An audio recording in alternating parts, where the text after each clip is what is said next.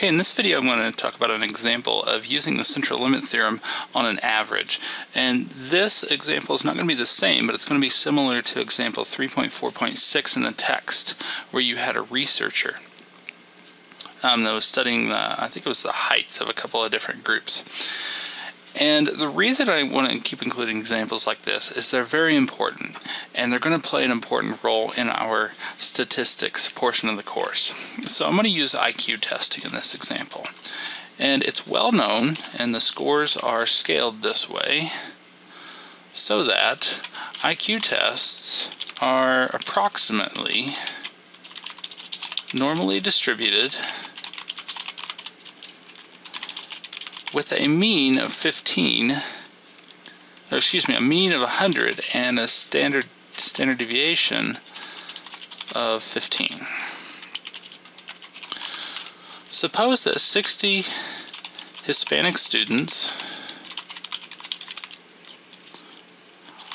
are chosen at random to take an IQ test.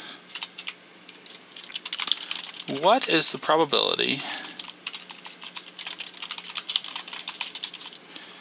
that the average score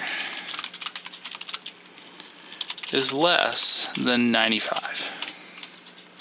Okay, we're going to go through this calculation, then I'm going to talk about why this kind of calculation is important. Okay, so let me get my pen pad. And what color do you want to use today? Well, unfortunately, you can't tell me. You're not here right now, so I'm just going to have to choose for myself. Let's see, I forgot to change away from the text box.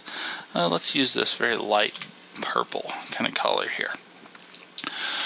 Okay, so we have 60 students, and my random variable, x sub I, is going to be the score of the ith student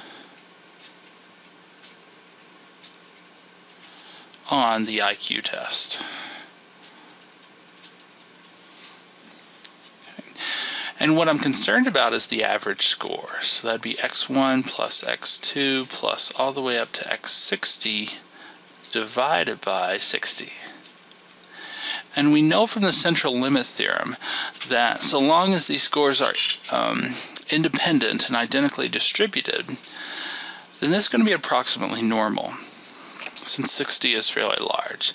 And it's going to be normal with, well, we're dealing with an average here, so the mean is going to be the same, and the standard deviation is going to be the standard deviation of the individual score divided by the square root of n. And n is how many of these random variables we're adding together, which in this case is 60.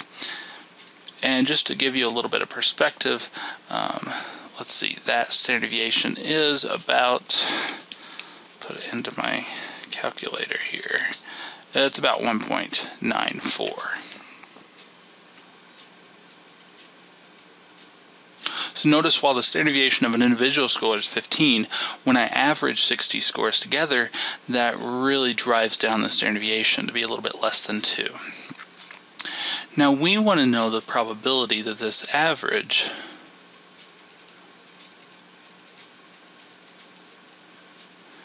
is less than 95.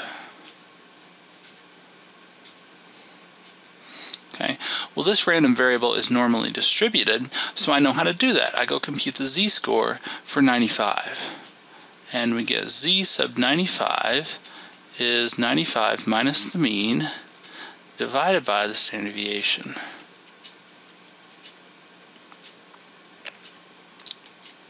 Okay, and this gives us, I'm going to scroll down a little bit here, this ends up giving negative 2.58. So I have a normal distribution. The mean is at 100. I'm out at 95, and I'm wanting to know the probability that a random variable is less than that. Well, my z-score is negative 2.58. So remember, what we can do is look on the other side. And if we were to go over here and find a z-score of positive 2.58, that would just be, since this is 5 units to the left of the mean, it'd be 5 units to the right of the mean. We can find this area. And the way that we find this area, actually I want to do that in a different color. I've got all these colors up here at my disposal. Why not use them? We can find this area by finding the area to the left of it and subtracting from 1. So for this value, z is 2.58. Okay, so I'm going to pull up my normal distribution table here. It looks like I already have it from making the previous video. And here's 2.5. I've used this thing enough to know that that's 0.09, so that's 0.08. We have 0.9951. 0.9951. And what 0.9951 is talking about is this entire area.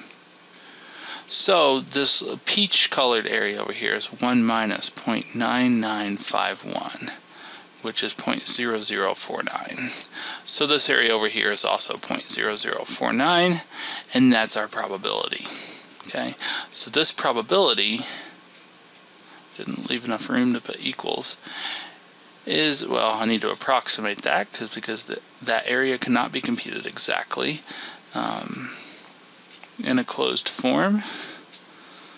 It's about 0.0049, about 0.005%. So why is that important? Well, that is important if you're trying to gauge the fairness of the IQ test. If you were to actually take 60 Hispanic students and give them the IQ test and they had an average score of 95, well, the probability of that happening is extremely low, assuming this kind of a structure. In reality, if you were to do that, if you were to get an average score of 95, that would indicate that most likely your test is biased towards Hispanics. Okay, so it's a little bit of strange reasoning. We suppose that the test is not biased, and if it's not biased, then the Hispanic scores act like everybody else's scores with a mean of 100 and standard deviation of 15. But we learned that the probability of getting such a low score is 0.5%, less than 1%. That really puts the test into question. Okay, so that's it for this video.